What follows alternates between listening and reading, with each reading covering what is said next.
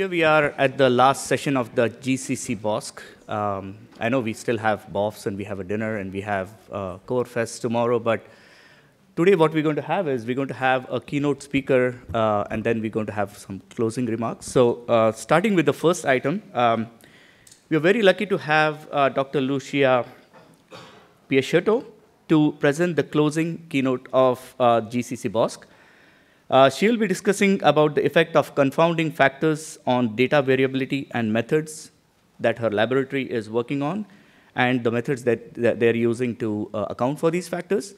One of the things that she mentioned, which was quite interesting, is her lab is 100% 50-50, and I think you'll have to wait for her talk to understand what that means. Dr. Peixoto she's currently an assistant professor at the Elson Floyd College of Medicine at the Washington State University. She received her bachelor's degree in biochemistry from University of Republic from Uruguay in 2002, and received her PhD in 2009 from University of Pennsylvania.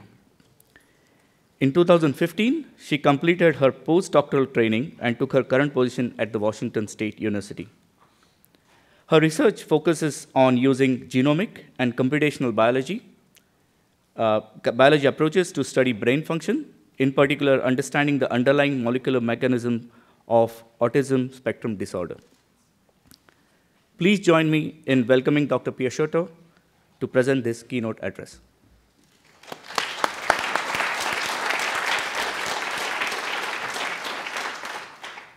Can everybody hear me? Yes? Good. I want to thank the organizers for inviting me. I want to thank Pratik, Dave, and Nicole. They've been answering my questions constantly. I also want to commend the conference for being so family-friendly. If that wasn't so, I wouldn't be here. I always like to start my talks by telling a little bit about what my lab does, because I have suffered from a confused identity in meetings for a really long time. I did my PhD in genomics and computational biology, and then I did my postdoc in neuroscience. So when I go to neuroscience conferences, people know me as the neuroscientist that does data. And when I go to computational biology conferences, they know me as the computational biology that does brain. And the truth is that what we do is we try to answer neuroscience questions using computational biology approaches. We study autism spectrum disorders, and you may or may not know that is the most prevalent neurodevelopmental disorder. In the United States, 1 in every 64 children today will be born in the spectrum, 1 in 24 boys. But the spectrum is really wide. There's really impaired individuals that can barely talk. There's really high-functioning individuals that are savants with an incredibly high IQ. So what we try to understand is what underlies severity, and we study 2 brain processes that are important for development to do so: learning and sleep. Because as it turns out, learning badly and sleeping badly are very good predictors of severity. So we combine, traditional wet lab neuroscience things. We generate a lot of functional genomic data, mostly in mouse. We analyze human genome sequencing data. This is mostly through consortia. I also not averse to actually using any public data that I can find, as long as I can get my hands on it. But we also do reproducible bioinformatics, because I obviously care that my results are reproducible. But this started with a very interesting conundrum that I faced when I started my postdoc. I started my postdoc as the only person that did data analysis. And the first thing that I was asked is, can you fix some data I have? I think a lot of you may identify with this request. And then, I was young, and I didn't want to say no. And so I asked, what do you mean by fix the data? And it turned out that what we were really talking about was that the data was not reproducible. In that day, that was microarray data. There was a graduate student that spent hours doing hundreds of qPCRs. And hundreds. It's not even close to explaining how much work this kid was doing. And the data was not matching well. Only about 40% of the genes that were testing were replicating. So I went in, I wrote 5 lines of code, and the rate went from 40% to 99%. And then everybody wanted me to do magic on the data. But it's not magic, right? So that's what I'm going to talk to you about. So let's go back to something very simple, which is experimental design. So in biology, we do experiments. We try to design our experiments well. There's always things that we do not care about that influence the measurement. And I'm going to call those confounders. I will say that all data is confounded. More or less confounded, but most data is confounded. When we design our experiment, we include something called controls. And the objective of those controls is to estimate the effect of the treatment that we care versus the effect of the confounders. Those are called positive and negative controls. When you have very complex data sets, sometimes or often the confounders are known, or they are very hard to control for, or the confounders can dominate the signal that you're interested in measurement. So I will argue that omics data sets are complex because they measure thousands of events simultaneously, and there's a variety of technical and biological factors that can affect the measurements. So when I look at the data when I started my postdoc, the problem wasn't really that the data was confounded. The problem is what I call push button bioinformatics, right? They had gotten this data, they have gotten to the core, somebody pushed a button and then did this, right? And that was the problem, right? And so I spent almost the rest of my career trying to make the point that how you analyze the data matters. And I realized at that moment, after magically fixing that data set, that it doesn't matter how many logical reasons you have about why the data analysis has to be careful. You have to show that it makes a difference, and then people pay attention. Okay, so in my talk, I'm going to basically go over the story of what happened since that day I've magically fixed that data. I'm going to talk first about transcriptomic data for the most part, and then about epigenomic data. And I'm going to basically show you case studies. And this is all my data, because I have done this for other people's data, but I don't like to criticize other people's data. So I'm going to just show you that my data is really messy, right? So it's just better to be positive and not criticize other people. So you're going to be seeing some data collected while doing some very interesting things that the brain does, like learn or not sleep. So I think all of you can probably identify with those two things. And how you can actually see what the difference it makes when you analyze the data correctly and the kind of insight you get and when you don't. So the part one, we're going to talk about transcriptomic studies.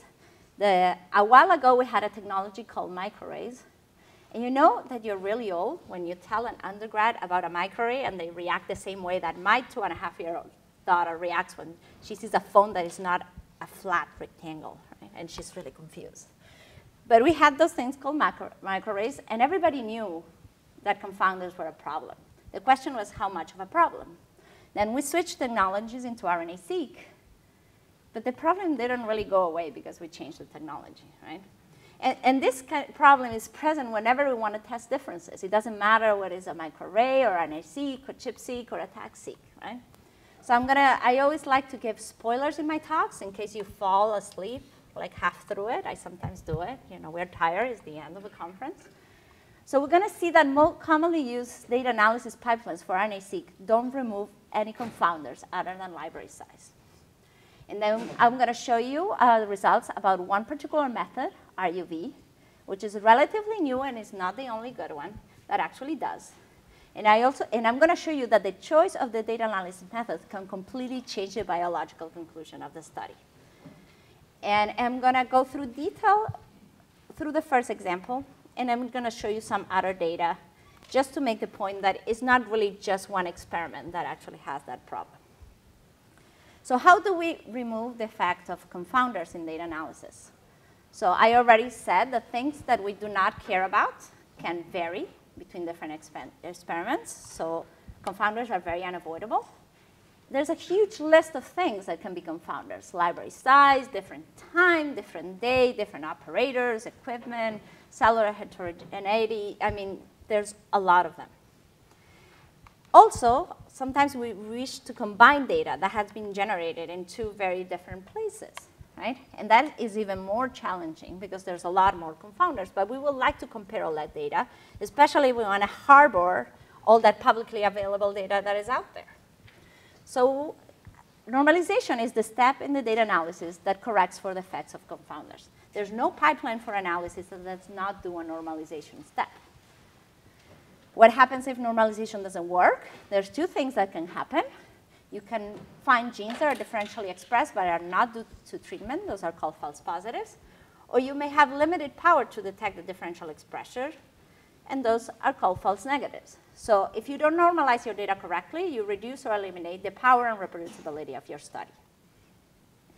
Now, just having a step in your pipeline that says normalization doesn't mean that our normalization actually works. You have to tell that your step really actually removed the confounders. So I'm going to briefly go over different ways that you can use to actually tell if you remove the confounders.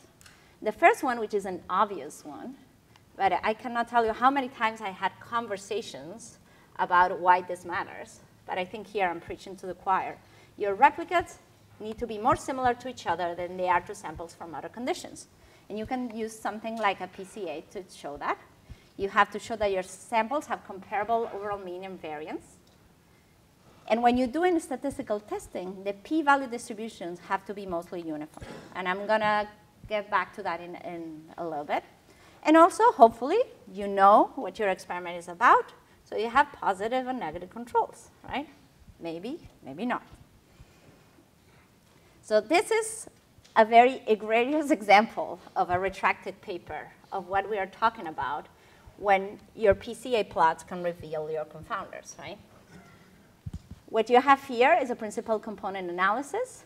And this experiment is looking at differential expression using microarrays between lung cancer and control samples.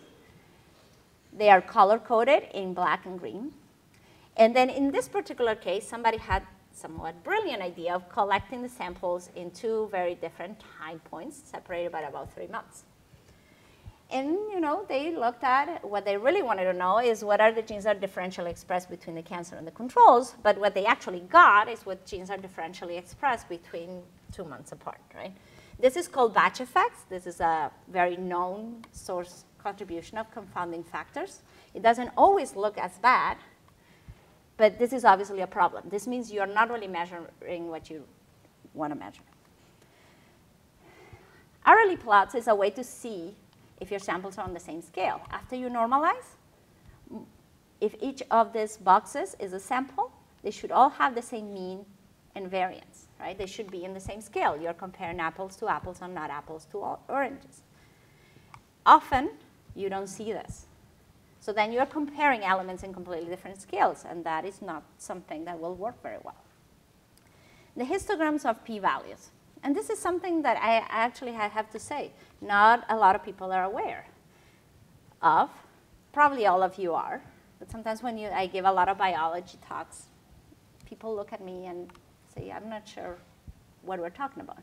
So when you're doing statistical testing, you often test thousands of null hypotheses that are something like this. The mean expression of gene under condition 1 is the same as the mean expression of gene under condition 2. Your alternate hypothesis is that that's not true. When your null hypothesis is true, you should have an even distribution of p-values, and then an alternate hypothesis, they should look very small.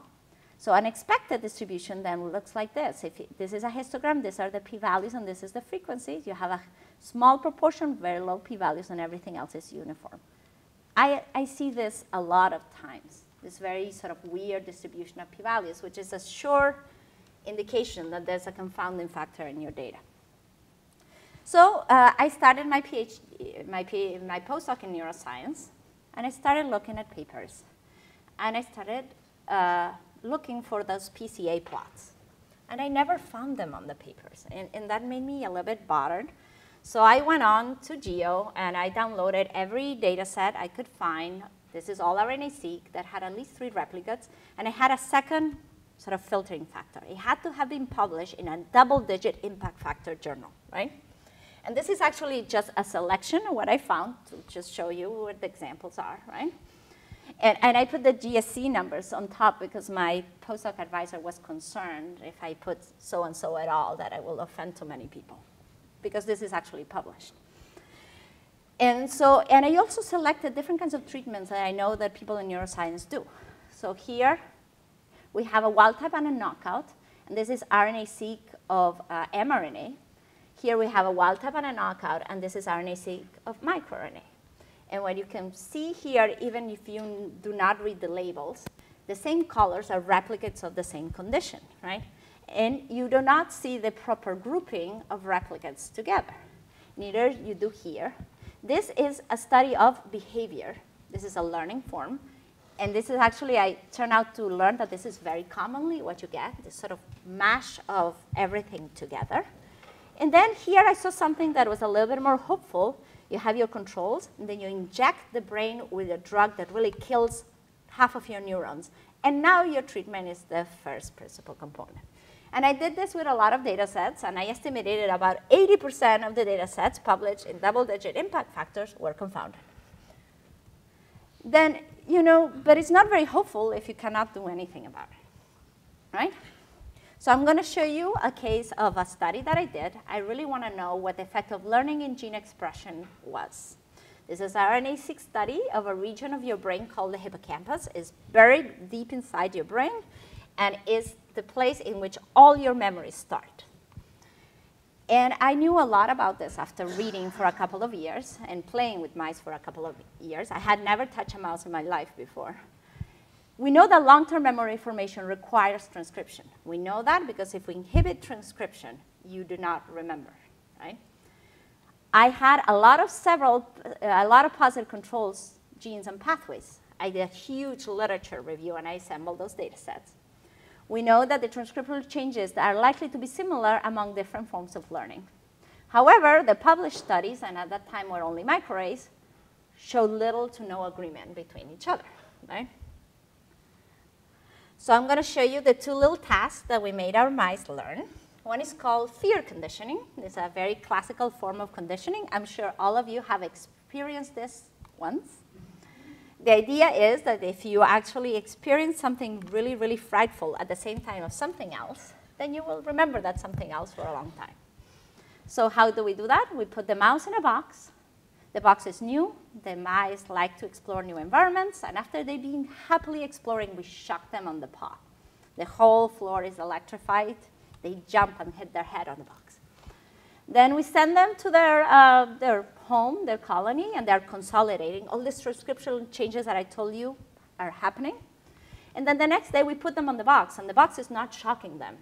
But they're so afraid to walk, they don't move. And we can quantify that, right? I like quantifiable things. So then we took time points here, and we took their hippocampus, and we prep RNA-seq libraries. The first one is FC30, fear conditioning 30, because we know that this 30 minutes after it happening is the window in which you inhibit transcription you don't remember. We have controls at the same time point. Time of day is a huge factor in gene expression in the brain. And then we also, at that exactly same time of day, but the next day, we took the samples. So from now on, I'm going to drop the 30, and this is FC, RT, and CC. Then we did another form of learning. This one is not so scary, right? So it's a little bit hard to learn. It's called object location. And it works like this. The mouse comes into the box. There's two little cubes. They're new. They're fun. They explore them. If the mouse, the next day, we move one of the cubes. If the mouse remembers that where the cubes were the day before, it's going to spend more time exploring the cube that was moved, right? And the mice actually like to explore shiny, hard things, right? Not fluffy things for some reason. And we took hippocampus again of exactly the same time point, but in this case is OLM and the same types of controls. So first I'm going to talk about what our data is. We have 5 biological replicates of each condition, and we have 2 different experiments done by 2 different people in 2 different labs, right? And we wanted to ask several questions, just like what are the genes that are differentially expressed in fear condition, in OLM, and then because this HC and this CC mice over here are supposedly exactly the same object. They are mice that are just hanging out at the same time of day. we are supposing that they are the same, and we're going to be using them to basically take away the differences between labs and manipulators. And we also wanted to know what are the differences in gene expression that are common between the two different tasks. In addition of doing this, one thing I didn't tell you is I did a microarray before. So we have a completely independent genome-wide experiment that we can use as external validation. And then we have this pretty large amount of negative and positive controls from the curated literature, and all those hundreds of qPCRs this graduate student was doing that I told you about at the beginning, right? So we have a lot of controls. So then we're going to take a look at standard pipelines for normalization. You may or may not be familiar with them. Upper quantile, TMM, and FPKM are very commonly used methods to normalize RNA-seq data. They only correct for library size.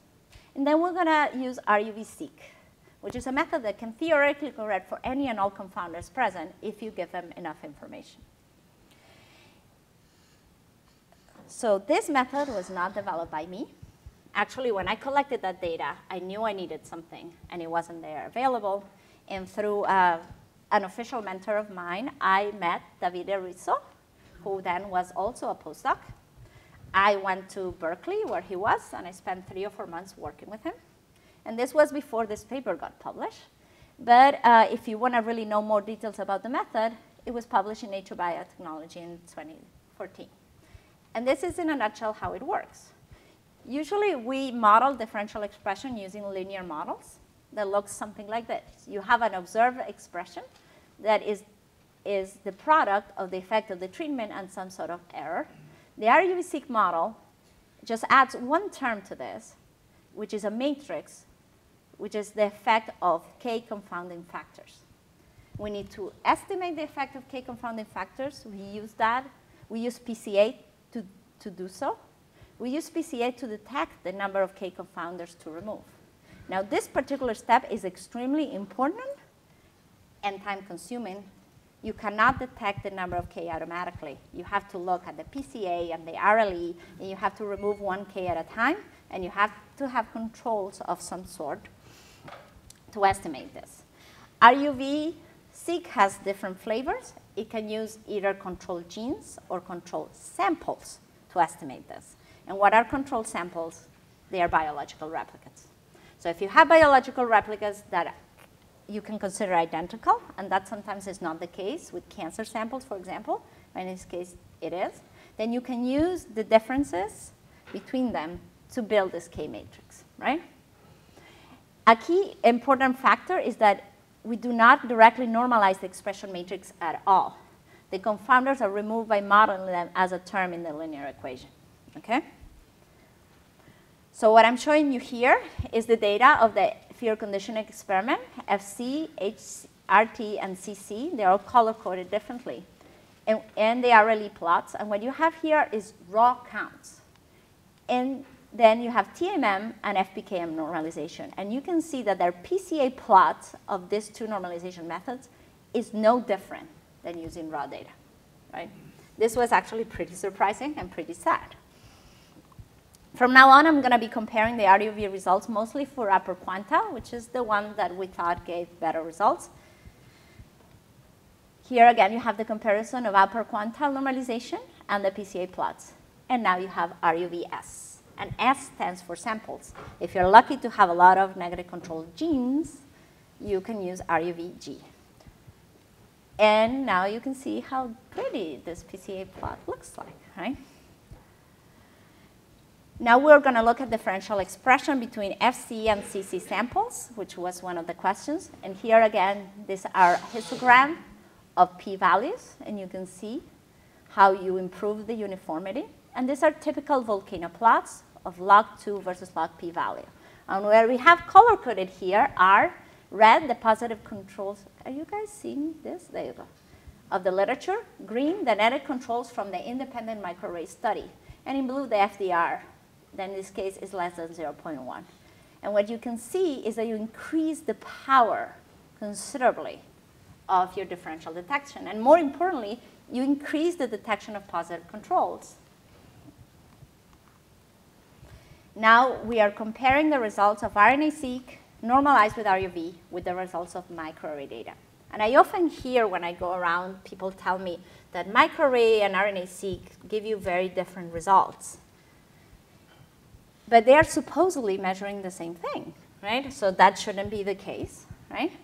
So in this case, they were given very different results. But if you actually compare here the concordance between microarray and RNA-seq, and what we have here is the % concordance, and this is the rank of the genes from high to low, you can see that without really applying RUV to the microarray data, you actually increase the concordance between data sets by just changing the normalization data. So it is absolutely not true that microarray and RNA-seq data do not agree. It really depends on how many confounders you are and whether you're really scaling them properly. They should agree pretty highly, even though not 100%. Now, we wanted to combine the two different types of learning data sets that were taken by completely different people into different labs. And this is what we have here. We have OLM and HC, and we have FC and CC. And here we have upper quantile. And obviously, when you look at your principal component analysis, what you get is the lab, right? But when you do RUVS, and now what we are doing is we're assuming that the mice that are sitting in their cages, that are the same age, they're the same biological entity, we're using that to estimate our unwanted factors. Now you can get a much better scaling on the RLE plots, and then you get a much more proper grouping on your PCA plot.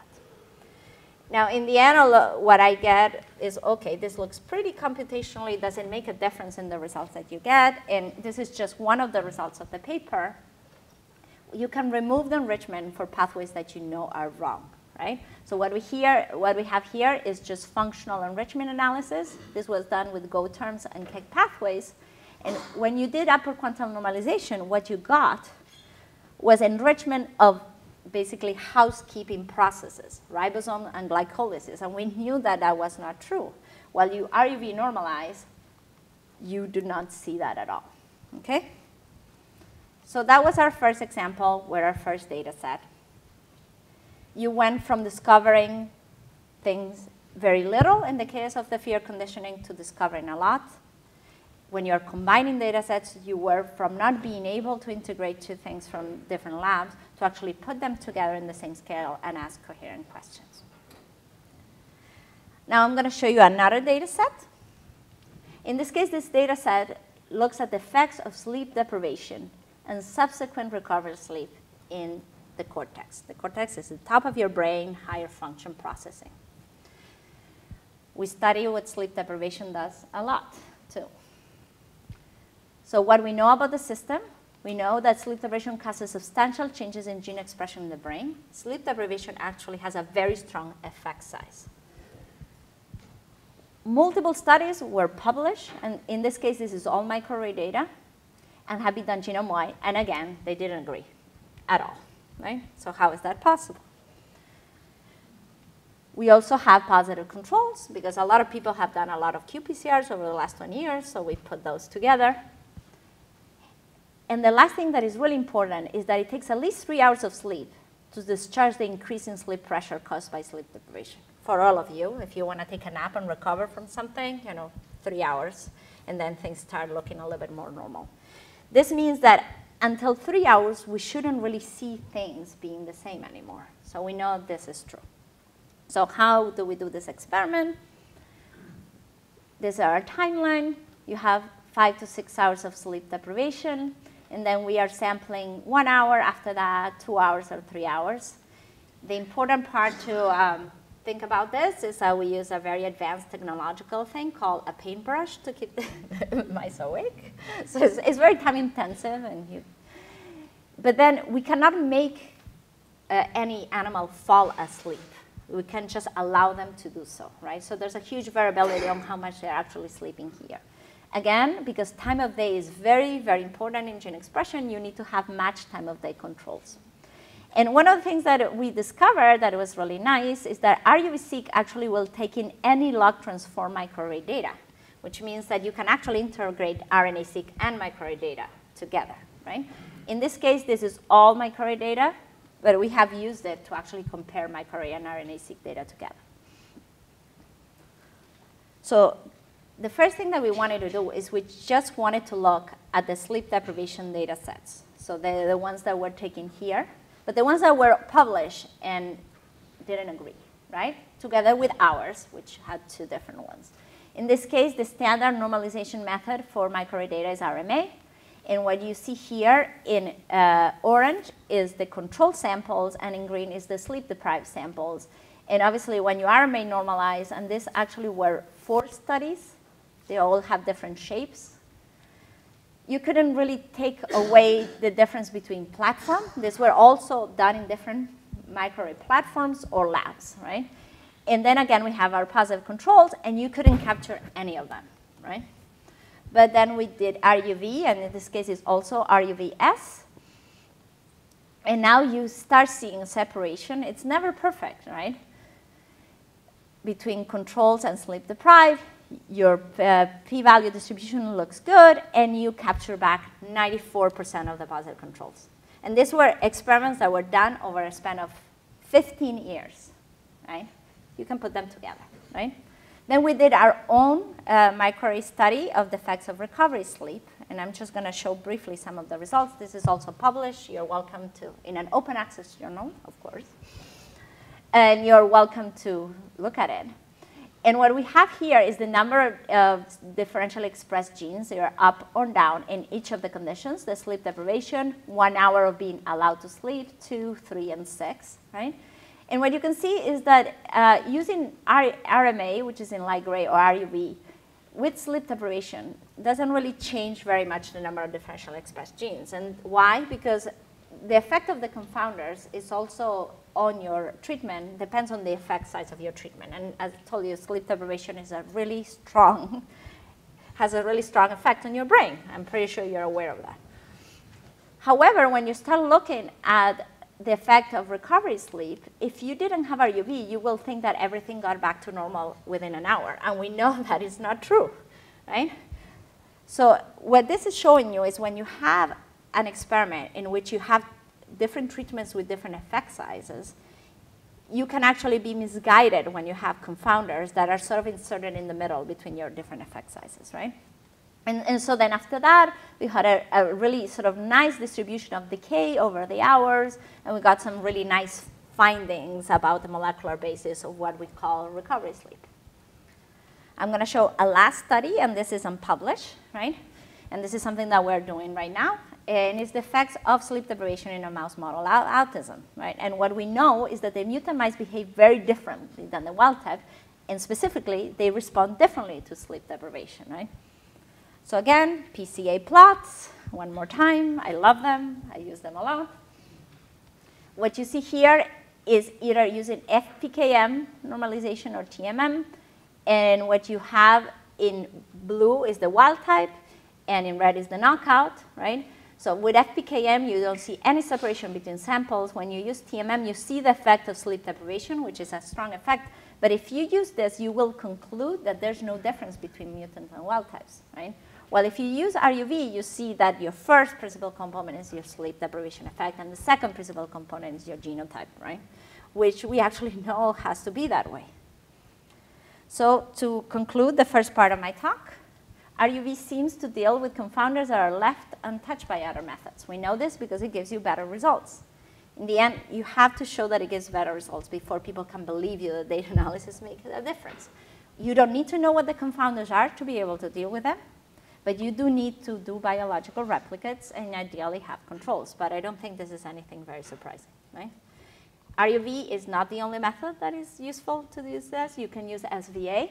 Actually, we try all the batch effect methods around it, and SVA is the only one that will actually handle this. But you cannot let it estimate the K or the confounders from the data, right? The other thing that we saw is that RUV-seq is a bioconductor package with a vignette and is widely available, but it was still not being used because a lot of the people analyzing data couldn't really understand a vignette. So we designed a tutorial that came with the paper, which was basically a walkthrough, step-by-step, to generate all the figures in the paper, right? And this is something that we had carried over. And when people are empowered and seeing the results, it was really easy to substitute their data from mine in the tutorial, right? We have moved on to now do our markdowns with it, but at that time it was a tutorial. It was actually 3 years ago. Now we're going to move to epigenomics, and I finished all of this, and I thought I knew what I was doing. It's just a different kind of data, right? But we got it. No, we don't, right? So just a really quick review of what happens in the nucleus.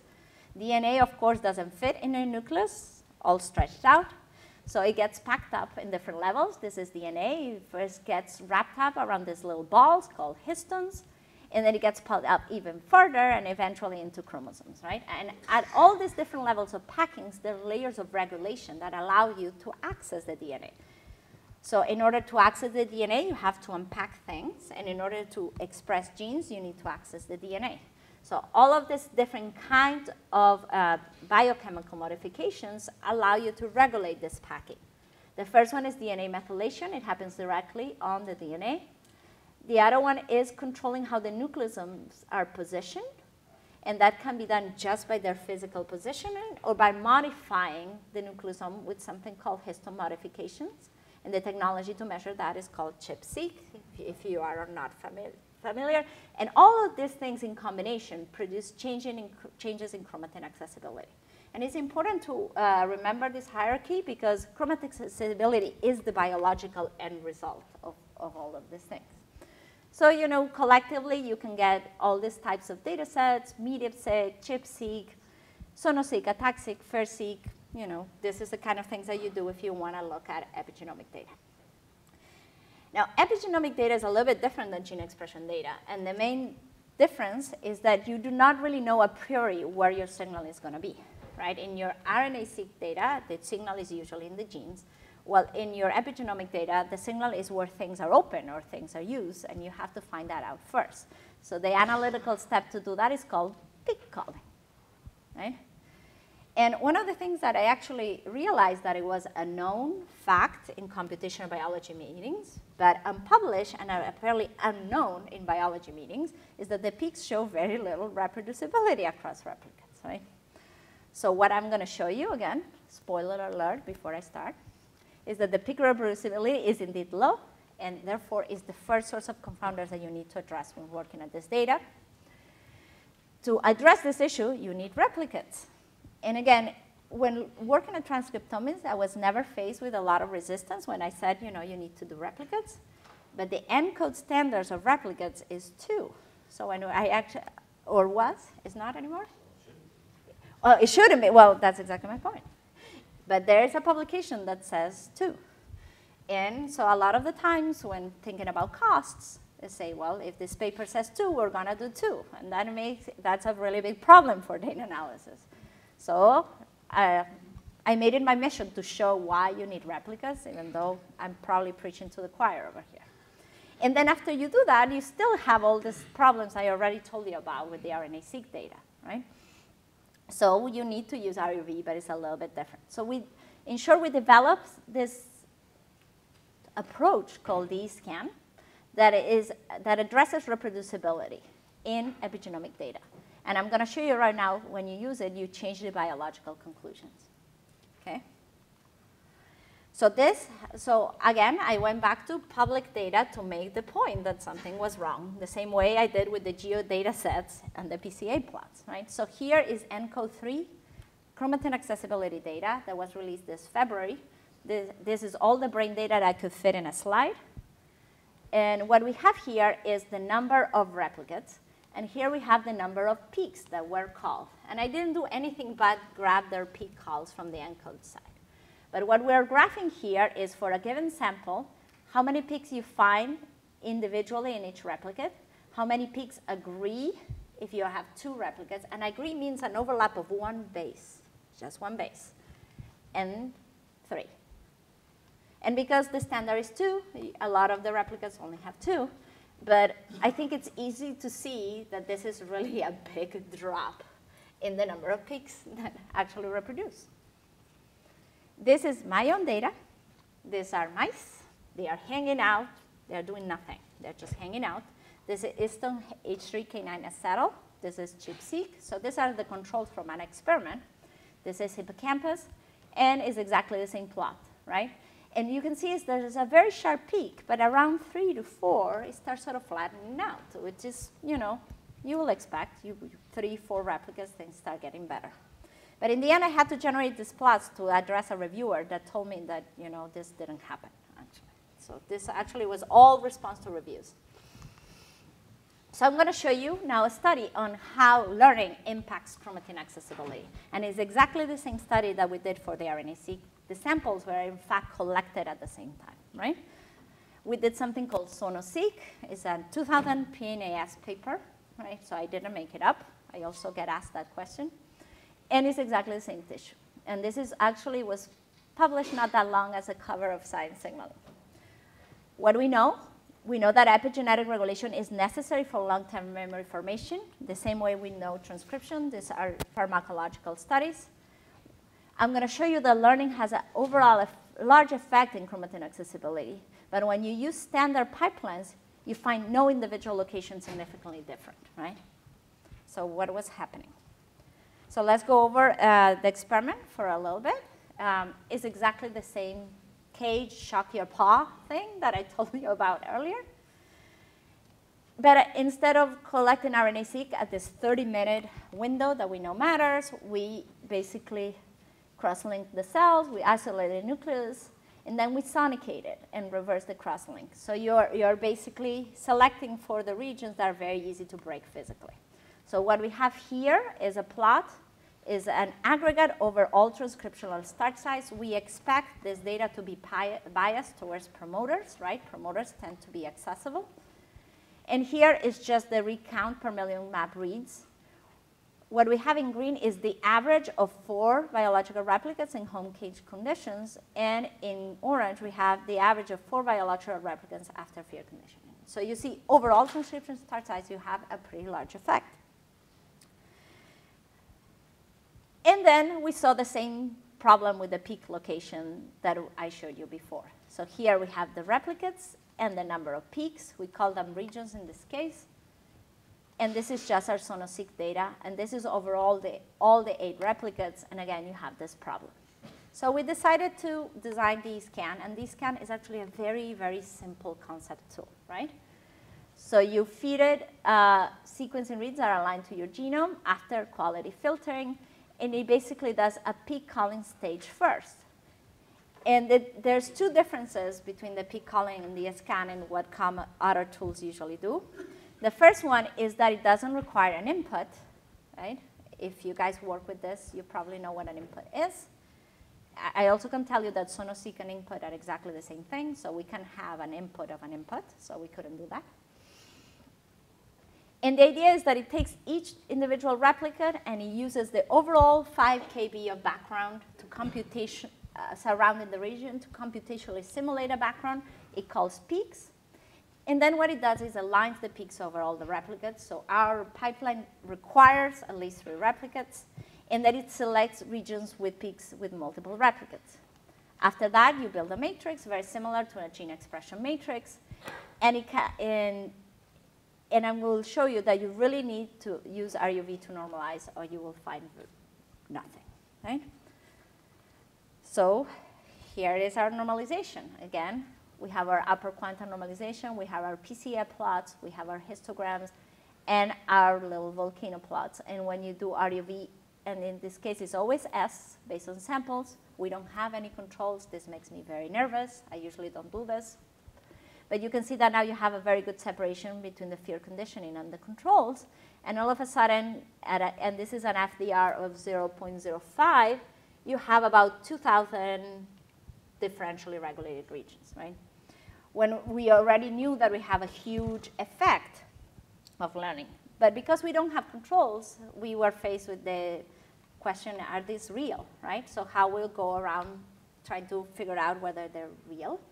So my student John then said, well, we have to figure out if they are non-random. Are they associated with particular processes, right? And what we've shown is that learning regulated regions are actually the same that are active during development. And because we had RNA-seq data that I showed before, we also showed that they are associated with splicing, right?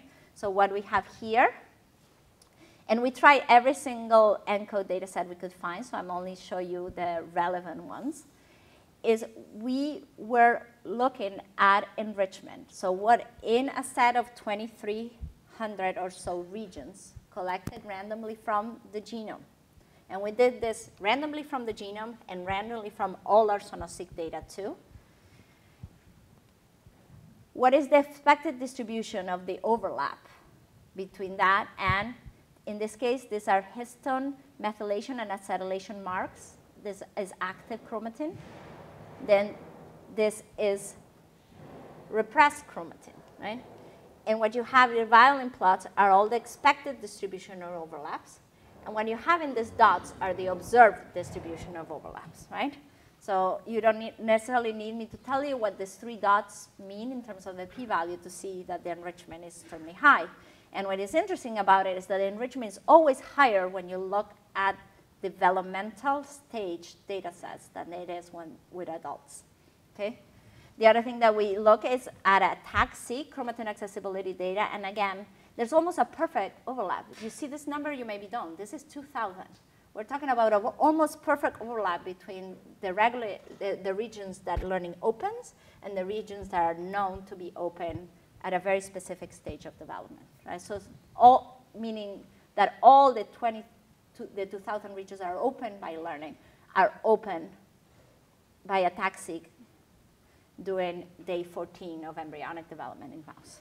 And you see this enrichment in developmental stages a little bit better here. These are 3 active histone marks. And what you see here is the 3 replicates of the embryonic day. And these are the 3 replicates of the day of birth. This is a time series that they have published. And then you can see that even though there is an enrichment, we always have a significant enrichment over the embryonic days. And this concept that learning recapitulates development in a way is a really, really old idea in neuroscience research, right? So we were providing support for something that has been thought about for a while. And what we have here finally is the overlap between our learning regulated regions and their association with genes that we know are differentially expressed at exactly that same time point. And these are the FC in light blue and dark blue, or the day you remember, the following day.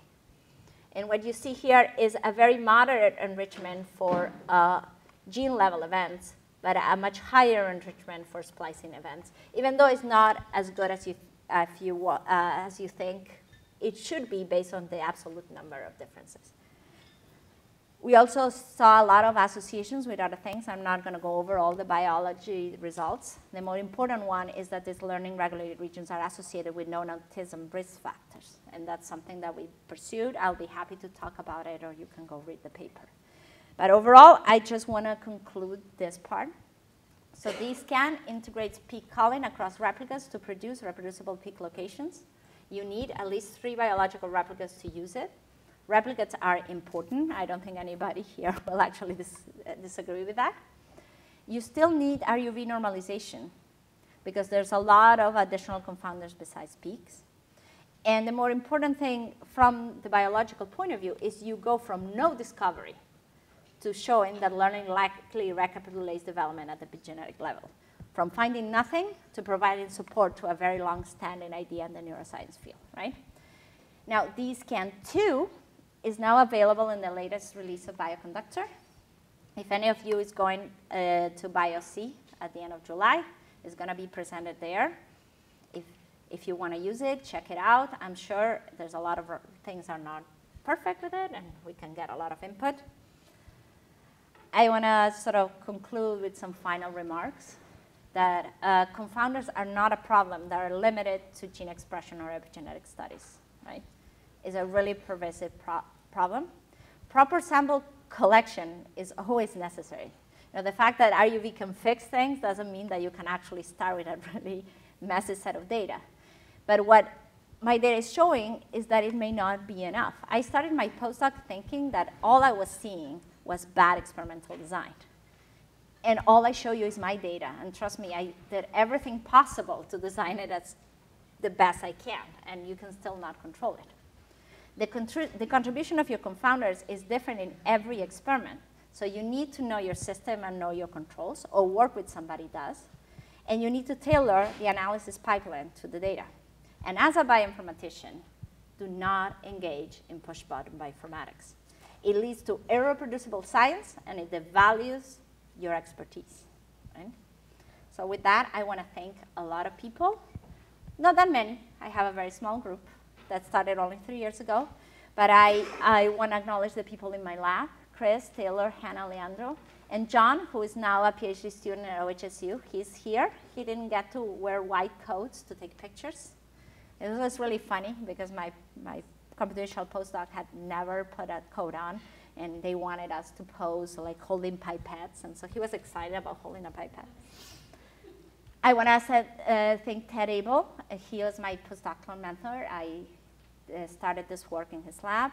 I want to thank Harry Speed, who has been a really strong influence throughout my career.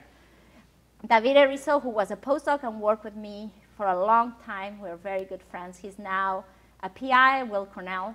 Dario Regali took our GitHub code of DScan, which is publicly available, made it BioC compatible, and made DScan 2, which now can be used by a wider community. I want to thank to my closer collaborator lab, the lab of Marcus Frank, who does sleep and development and helps us with all the tickling of the mouse with paintbrushes. He's also my husband, by the way. I also want to thank a really broad community called New PI Slack. If you don't know what it is, it's an open community of young investigators that started as 50 people on Slack, and now is 800 people worldwide. We share a lot about each other. We share grants. We share feelings. I honestly cannot be here without them. New PI Slack also has given birth to future PI Slack and graduate student Slack, in case anybody's interested. And I want to acknowledge my funding because I need to pay for the experiments. So I'll be happy to take any questions.